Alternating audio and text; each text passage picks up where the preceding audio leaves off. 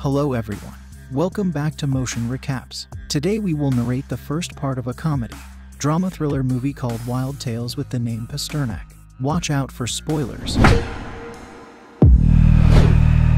A woman named Isabelle is walking hastily towards the airport counter check-in, where she gets her ticket which her company bought for her.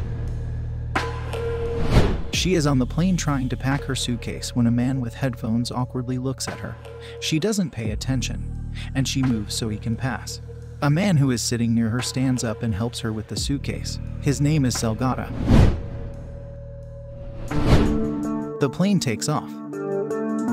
Isabelle is reading a magazine when Salgado, who is sitting next to her, asks if the trip is business or pleasure. Their conversation starts, and we find out that she is a catwalk model and that he is a classical music critic. Isabelle tells him that her ex-boyfriend was studying classical music.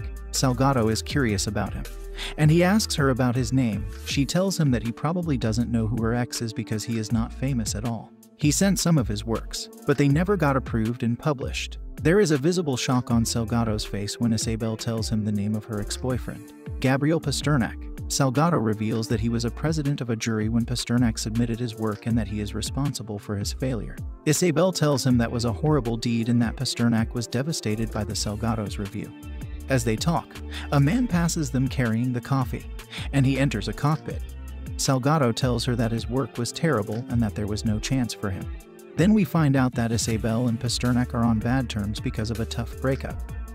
All of a sudden, a woman who is sitting in front of him turns around and joins their conversation. She tells them that she was Pasternak's teacher in elementary school, and that he was a strange kid with issues. She is interrupted by a man who calls her name, and she remembers that he was one of Pasternak's classmates. The man laughs as he tells them that kids were really awful to Pasternak in the past. A man in a suit interrupts him, commenting how this is unbelievable because he was a manager of a place where Pasternak worked for a while. He refers to Pasternak as a psycho who had a problem communicating with customers and that he fired him because of that. Salgado stands up and asks if anyone else in the cabin knows Gabriel Pasternak.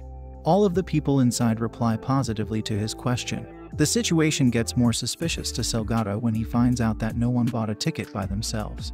Suddenly, all attention goes to the scared flight attendant. She tells them that Gabriel Pasternak is the cabin chief of this flight and that he locked himself in the cockpit. She also tells them that they were on training together and that he asked her out once, but she refused. People are really concerned now. They hear a pilot saying something over the radio. Isabelle admits to Salgado that she cheated Pasternak with his only friend. Then she points at him. It was a guy with headphones. Everyone is silent as they hear a beeping sound from the cockpit. And in the next moment, the plane starts going down. The movie ends with Pasternak's psychiatrist hurling to the cockpit door and trying to reason him, but with no success. The plane controlled by Pasternak crashes into his parents' house, killing them both. And that's it for today's movie. If you had a good time watching it, make sure to subscribe to our channel in order to see more interesting movie recaps.